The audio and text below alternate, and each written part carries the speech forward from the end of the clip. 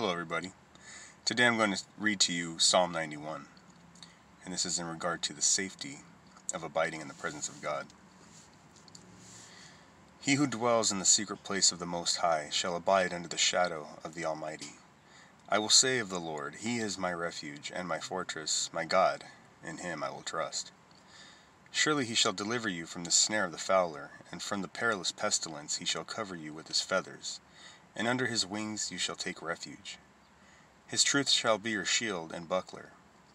You shall not be afraid of the terror by night, nor of the arrow that flies by day, nor of the pestilence that walks in darkness, nor of the destruction that lays waste at noonday. 1,000 may fall at your side, and 10,000 at your right hand, but it shall not come near to you.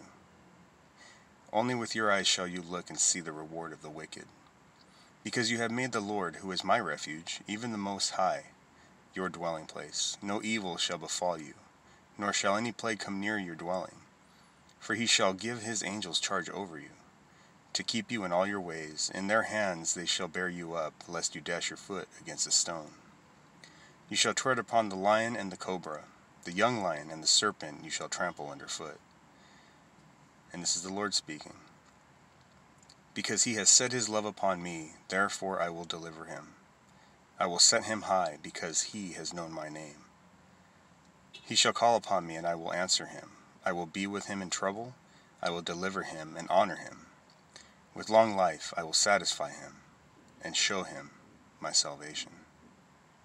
God bless everybody. Pray this touched your heart, and hope you have a great day ahead. In Jesus' name.